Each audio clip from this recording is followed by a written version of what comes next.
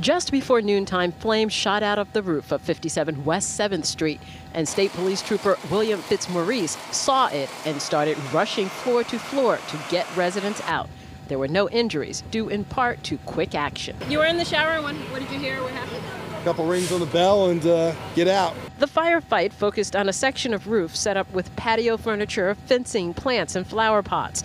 Fire investigators say someone carelessly disposed of a cigarette in a planter that caused the blaze and a lot of damage. Heavy fire on the roof of 57 West 7th Street, and the fire extended to both 55 and 59. These are all three-deckers.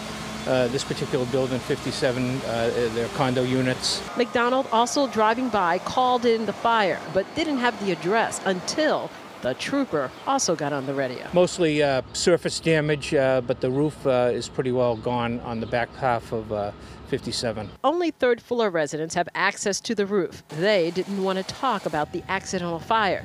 Neighbors on the first floor, very concerned. Yeah, I just ran home from work because my boyfriend called me and said our house was on fire. I didn't even tell them I was leaving work. I just ran out the door. You can see the exposure damage, and do not use a planter as an ashtray. That's the message from fire officials. They're also concerned. You can see there's a barbecue grill with a propane tank on two of the decks, and you cannot have a propane tank above the first floor for safety reasons. That's what the fire department wants to get out tonight. Wasn't an issue in this case, but a good reminder. Live in South Boston, Rondella Richardson, WCVB News Center 5.